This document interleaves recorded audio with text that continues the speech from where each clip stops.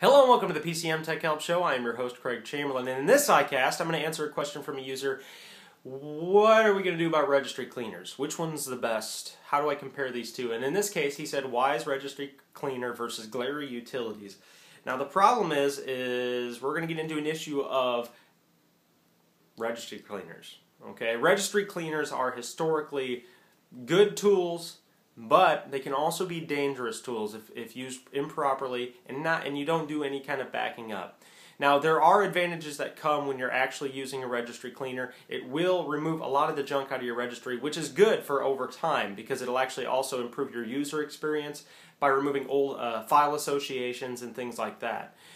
That being said, the problem with the idea behind a registry cleaner, the logic behind a registry cleaner is that it's scanning over your system registry, which is like the backbone of your entire computer system, and it's automatically detecting errors. Okay, so it sounds great in theory, but automatically detecting errors. Remember, this is based on an algorithm that they came up with that applies to the majority of machines. So there is the off chance that a registry cleaner can go in there and remove something it's not supposed to remove. I want you to understand that. The severity of that, the consequences of that can be extremely frustrating. So if you're using any kind of registry cleaner, you have to make sure to use the backup utility within that registry cleaner before you actually run the clean. If you do not do this, you are risking removing an invalid entry and causing system instability. So I have to get that out of the way. A lot of people are not aware of that. A lot of people are like, I love this registry cleaner, I just go in here, I run it, it removes stuff, and everything's all happy.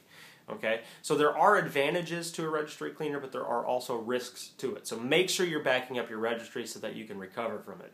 That being said, is Wise Registry Cleaner better than glary utilities? Well, they're both great products. Both of them are free, but the problem is glary utilities is not just a registry cleaner. It's a full encompassing package and suite that allows you to also go in and optimize your defragment your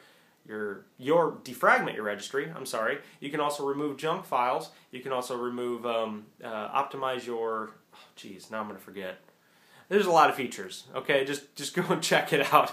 But glary utilities is one of the products I've recommended for a very long time. I've had a lot of really good luck with it. Just make sure you back up your registry before running it.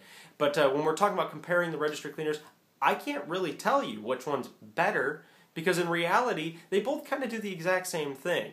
If I was going to have to pick between the two, I would actually opt for glary utilities, mostly because glary utilities offers a whole bunch of other tools alongside it. But it's not like you have to have 4 or 5 registry cleaners to get your registry fully clean. And then, in fact, that would be the worst idea you could have. Generalized cleaning is good enough. You don't need to have some sweet, awesome, top-of-the-line registry cleaner. They pretty much all do the same thing. They look for obsoleted registry files. They look for file associations that are no longer in use. They look for obsoleted programs that are no longer being used.